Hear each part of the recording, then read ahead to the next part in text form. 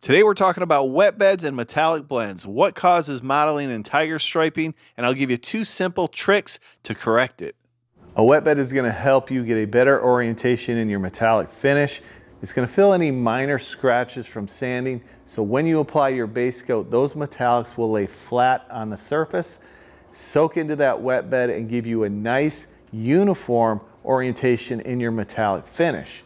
So it's going to give you better results in your blends and better results in your overall paint job. Now typically I use a clear base coat for my wet bed, which is basically binder and reducer. You mix it up just like paint, 2 parts binder, 1 part reducer, depending on how you mix your paint or what paint you're using.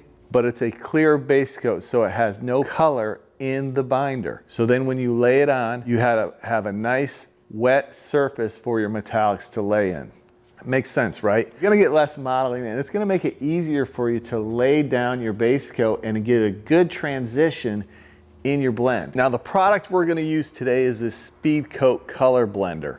I have never tried this out. We're gonna try it out today and test it out, but this is pre-mixed. So basically all you have to do is spray it on before you apply your base coat. But we need to prep out the surface for paint, so let's get on that now.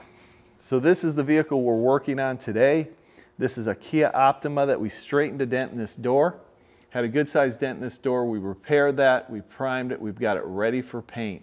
Now we have a couple little areas that we've broken through the paint.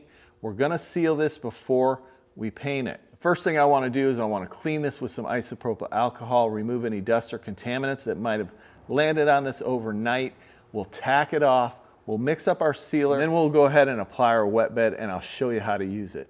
70% isopropyl alcohol. I'm going to use a clean microfiber towel. One tip I have for you is always clean your blend areas first and then clean your primer. If you wipe down your primer first and there's any primer residue on that, you don't want to transfer that over onto your blend area. So let's go ahead and wipe this down.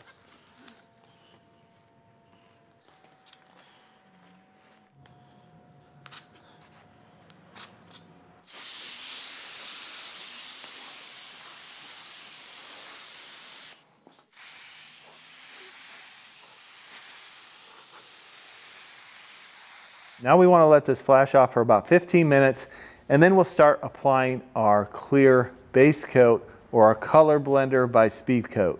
Now I am going to apply some of this upol number 9. This is to soften the edge of the sealer.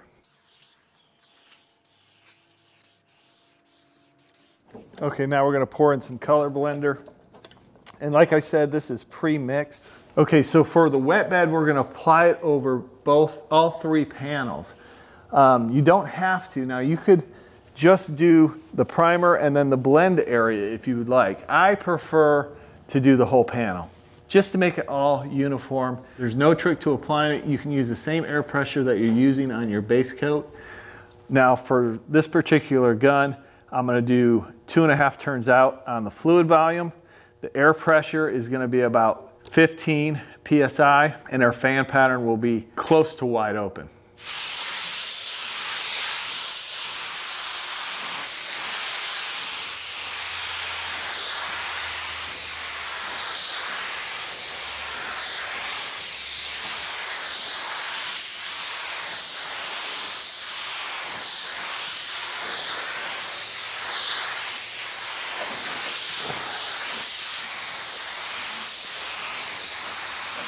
Okay, so now we want to let this flash off for 15 minutes before we apply our base coat. The directions on this particular blender, the color blender by Speedkote, says allow 15 minutes before you apply your base.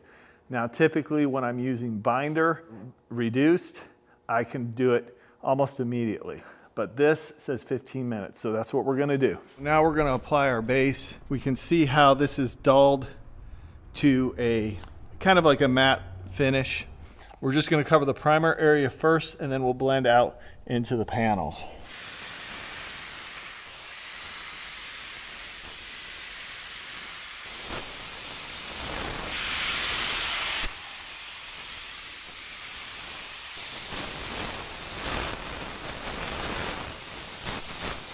We've got 1 coat of base on this. We're going to let this flash off for 10 to 15 minutes and we'll apply another coat of base. So I went ahead and put one more coat of base on. I guess I didn't turn the camera on. Nice uniform finish, nice and smooth. We need to apply the clear coat. We'll put 2 coats of clear on it. We'll put one on, let it flash for 15 minutes, put a second coat on.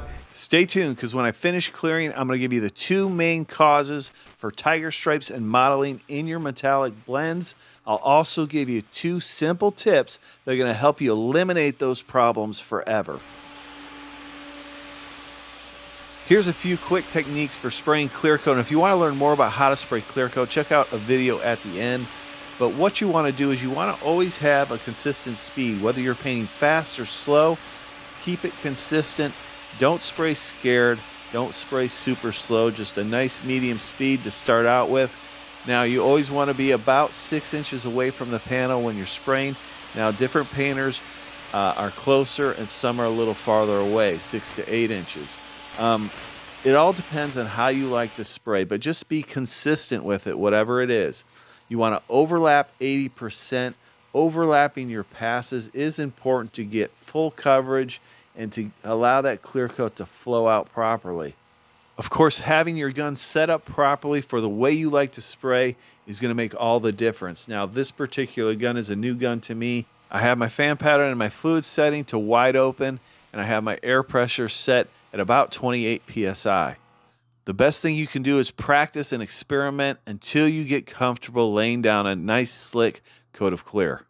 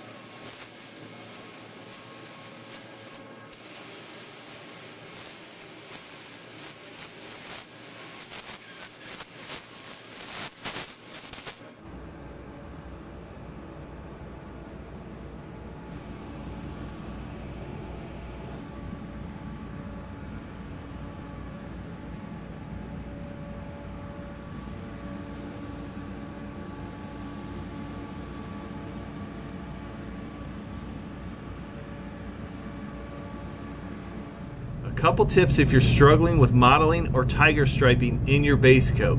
Always use the proper reducer for the temperature you're spraying in, and I would err on the side of a slower reducer. A slower reducer is going to help those metallics lay out flatter, give you a better metallic orientation in your blend. If you use a reducer that is too fast, the metallics are going to start to dry as they hit the panel.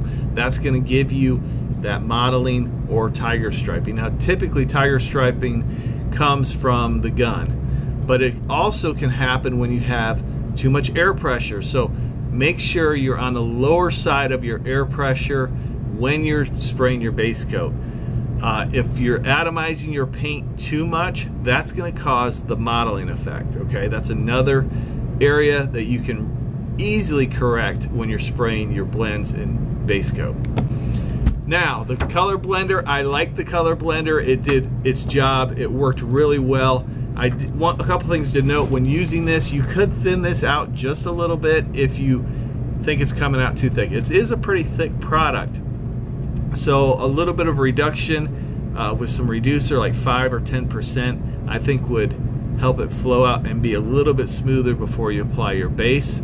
You want to apply 1 coat of this, and you want it to be a light to medium coat. And if you wanted to do a drop coat, you could also add this to a little bit of your paint to thin it out a little bit with a little bit of reducer, and it would work nicely for a drop coat. I appreciate each and every one of you watching and supporting the channel. If you want to learn more about paint and body repair, check out one of these videos now. We'll see you next time on Garage Noise.